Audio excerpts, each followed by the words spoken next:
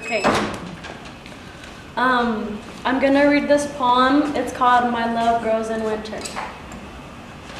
I want you guys to stop and take in every word that I read. So if you want, close your eyes, but just take in everything and every word from this poem. My love for you grows in winter, when the grass turns brown and birds return to their nests. My love for you feeds on shrubs. It eats the thin leaves of winter. The hills that litter your waist are seen in the sun-dried curves and colors of Swazi fields laid bare by the winter winds. I gaze at the darkening meadows. I fear and wonder how your love is. Is it cold like winter, biting my body? Is it making fire in the chill of distance? Do not echo my fear that you call me deserter, heartless one who left in harmony of our life. Not so, dear land, I am no deserter. I'm still your own, clinging to you, and claiming your love so scarce in this harmattan of your life. I shall still come to you, even in your battered shape, disfigured by strife and all that came in the new harmattan. I shall come, smelling of fondness and shining of distance. You will have no choice but to forgive my brief desertion. Surely my love grows in winter for my battered homeland.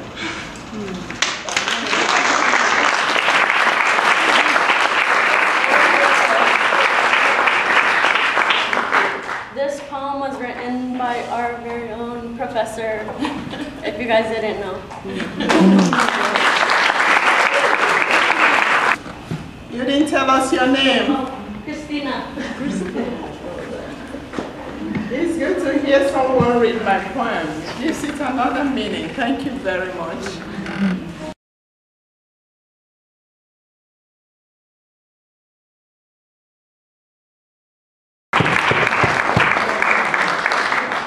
Good evening. Can I say that again? Good evening. Good evening. All right, all right. All right, to me, this is an interesting topic, reclaiming humanity. But to reclaim something, you have to know what it is anyway, in the first place. So what is it to be human?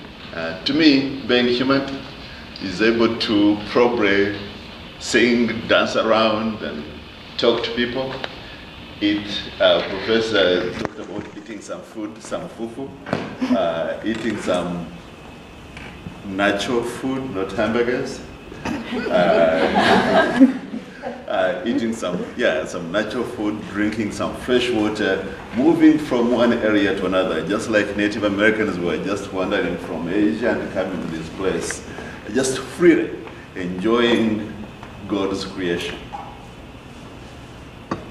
To me, that's what it would be, being human, being free, just like those who declared independence in this country, wanting that liberty. But when we see what is in the next, in the backyard, Ferguson, Missouri, that is sort of the closest, and every day we can point on something. Looking at what is going on in Syria, Israel and Palestine, the Ebola problems, basically. I'm reminded of what a dear friend of ours who just had surgery the other day and is still struggling with it, still trying to come back and enjoy this world. One time he gave us a presentation on you cannot be until I am. And I cannot be until you are. You cannot be who you want to be until I am, basically. the people who are fighting, we can look at them as terrorists, and, but always remember that each time you hear of somebody being called a terrorist, another person calls them a freedom fighter. And so until they are, we cannot be. Until they get their freedom, we can't get our freedom, basically. Life is so connected to a very, very large extent. And if we can find a way of resolving our conflict, maybe you young people probably will find a little bit of that, maybe someday, tomorrow, or another day. But until we cannot be free, we cannot enjoy that liberty, basically, until others have a little portion of it. And if they can't get that portion of it, you aren't getting it alone too either. Until Mexico is developed, we cannot stop people from coming to the United States. Until Africa is developed and not exploited, we can't stop them from going to Europe, basically. And if I always tell my American friends, if you want to stop people coming into the United States from all corners of the world, help them be who they can be.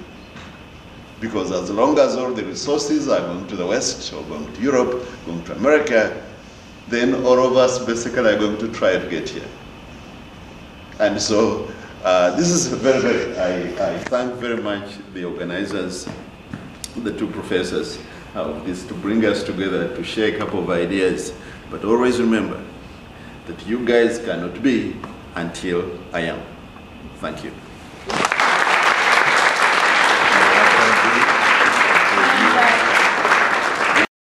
Oh, I forgot about that. Dan Mwezi, originally from Uganda. I am Stephanie Merritt, and I am a women's studies major here at WSU. I'm also very privileged to be a teaching assistant under Dr. Okafor, so I'm having quite an experience. I wrote a poem, so I will read it. It is titled Humanity. I had a vision, or maybe it was a fantasy. I came upon a town called Humanity. The town of humanity had not been tainted by the alien isms. Classism, racism, sexism, genderism, heterosexism, ableism. There in this township lived many kinds of people. It was a society of many colors, styles, shapes, and sizes, yet they were all the same. You see, the citizens of the community were a commonwealth of compassion. Each friendship had true meaning, and despair was the foreigner. There were no beggars in humanity, because all lived in an existence of harmony. In humanity, everyone's middle name was character, and no person had want for shelter. There in humanity, ceasefire had no meaning, because every being lived in peace. Children were never abused in humanity. Spousal abuse was an inconceivable concept for the reason that love was at humanity's community center. Animals in humanity were treated by the reality of the goodwill among every person. As I strolled on through humanity, I began to see a dark cloud at the edge of town. I understood it was the isms coming for humanity. I turned and walked the other way, back to humanity. Ooh.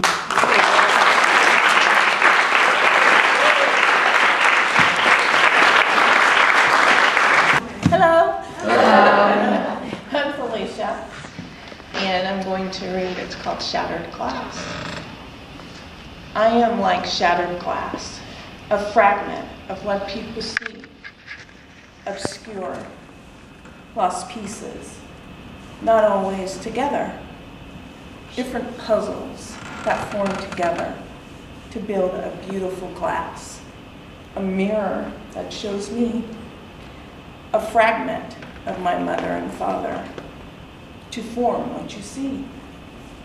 I am like shattered glass, pieces that form together to show different sides to the world of the people around me.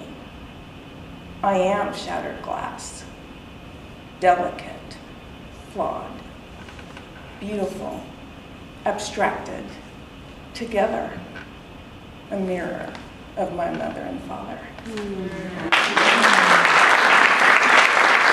My name is Erica, and I am a student of Ms. Okafor. What I'm about to read you is one of my favorite quotes. I think it's a really important reminder. Be soft. Do not let the world make you hard. Do not let the pain make you hate. Do not let the bitterness steal your sweetness. Take pride that even though the rest of the world may disagree, you still believe it to be a beautiful place. Wow.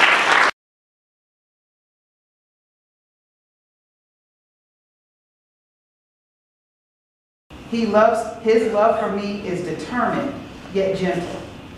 He protects me from dangers I don't even see. He fights away those demons that try to take me out. You know the ones I'm talking about. Doubt, shame, low esteem, distrust. He wakes me up with a smile and sends them to me all day long. I can always reach up and grab one whenever I need it. He lets me know how much he misses me and loves me.